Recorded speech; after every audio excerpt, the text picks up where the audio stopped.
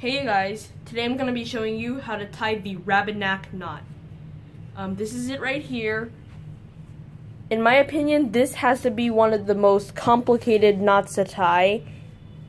Yeah, it has a lot of funky parts to it. And you may need to cover it up with a jacket or vest, but I'm not going to do it right now. But I'm going to show you, because the tie is higher than the belt line. You can see that right there. The tie is higher than the belt line, and you want to not show that off. So anyways, let's get started with the Rabinak knot. Alrighty guys, so we're gonna start by draping your tie around your neck. Your seam side is down and you're tying it with your skinny end. Now I wanna state something. By the way, this is my left side, this is my right side.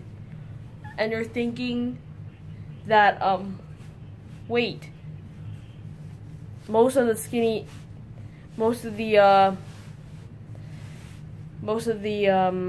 knots that are tied with the skinny end are usually with the wide end on my right side. Well, the Rabinak knot is different. You're gonna have to have your skinny or your wide end on your left side and the skinny end on your right.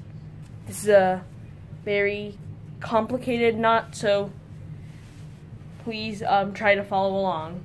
So we're gonna first start off by making a dimple. I'm gonna move a little closer. You can see better. Make a dimple like so. Taking your skinny end, cross over like so. Feed this up. Feed it up neck hole. You will need as much tie as possible, as much fabric as possible. So keep everything tight while you're doing this. Yep, tight. Keep it tight like so, and then cover it up. It looks like we're doing a Windsor knot with the skinny end, or I should say, this would also favor the Murrell knot too. See? So if I stand back, there's your Murrell knot. Then we're gonna wrap around the back. Once again, this is the hard part. Wrap around the back of our white end. Then we're going to cover that knot like so, and wrap around the back one more time. But instead of going one more time in front, we are going to do something very weird. This is the other hard part.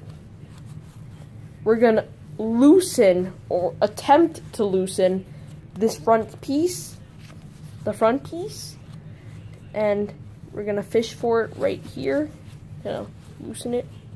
It's very hard.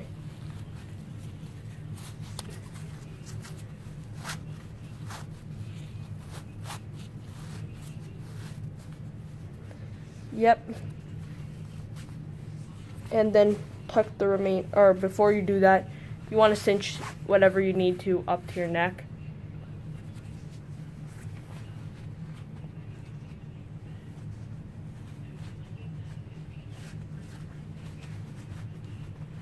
And tuck the remainder of the tie behind the collar, like so.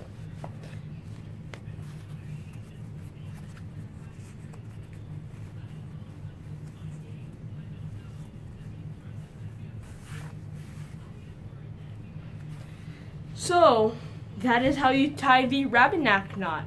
If you have any questions, please let me know. I'm Mr. Filler62, and thank you so much for watching.